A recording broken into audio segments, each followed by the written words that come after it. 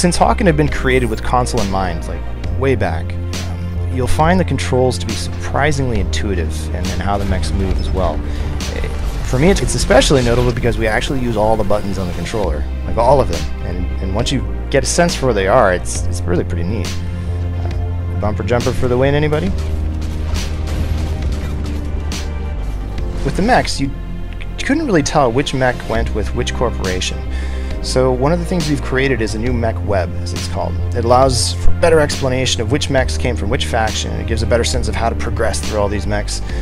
But we've still kept the original grid-based representation of all these mechs together because, hey, they're really pretty cool to see. There's some amazing artwork, some amazing machinery, and I think you're going to enjoy this.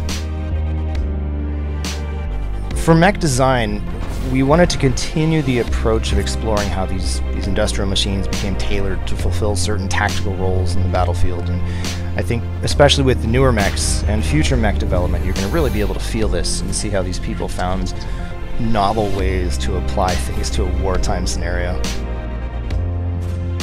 Early on, our sense was that HAWKEN is an exceptional team-based shooter, and our goal for how the mech design progresses into the future is that each mech is going to be able to fill more specific and precise roles. The roles are going to expand. We're going to have more support roles. We want to make sure that there's stronger distance firing mechs. We want to have a stronger sense of how you can contribute to your team, especially with the mechs we release in the future. We're going to be building on this goal.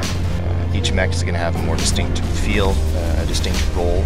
It's going to play off its teammates, and the better you can fill that role within the game and play to the mech's strengths, it's going to be a really enjoyable experience.